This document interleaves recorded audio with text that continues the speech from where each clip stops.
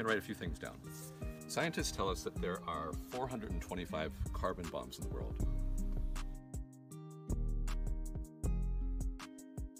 A carbon bomb is a concentration of fossil fuel reserve that is big enough that if it was extracted and combusted, burned, it would emit at least 1 billion tons of greenhouse gases, just a massive amount of climate pollution.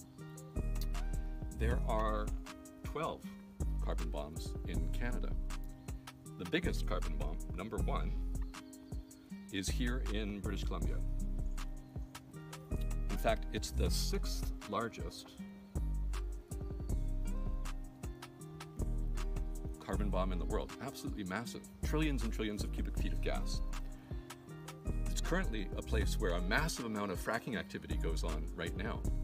And the oil and gas industry is determined, trying, lobbying, pushing the government, pushing for money, pushing for subsidies, pushing for approvals of new projects to further exploit this massive reserve so they can sell more and more fracked gas, call it liquefied natural gas in this case, LNG, to Asia.